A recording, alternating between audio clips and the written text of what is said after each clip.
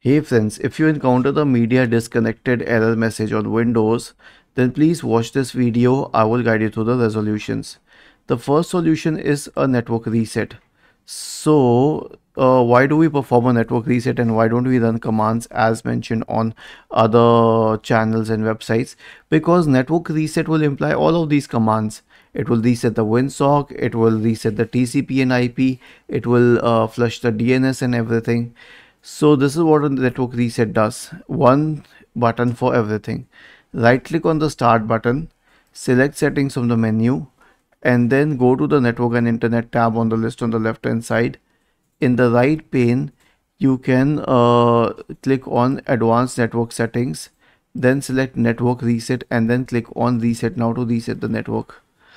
Now, here's one thing that we need to understand. The media state disconnected error is very common with these when you use a hotspot from your phone or when you use a USB dongle or an external router like the ones which use a SIM.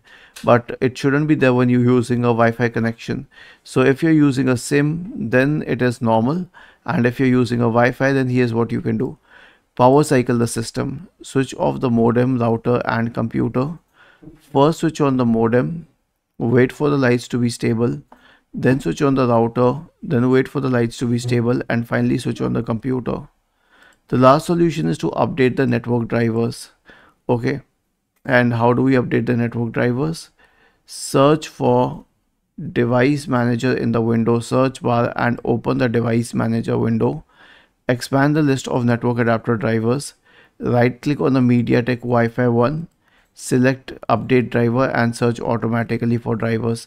Alternatively, if you don't have this option, then you can contact your system manufacturer for the drivers and they will guide you on how you can download it from the manufacturer's website and install it on your system. Was this helpful?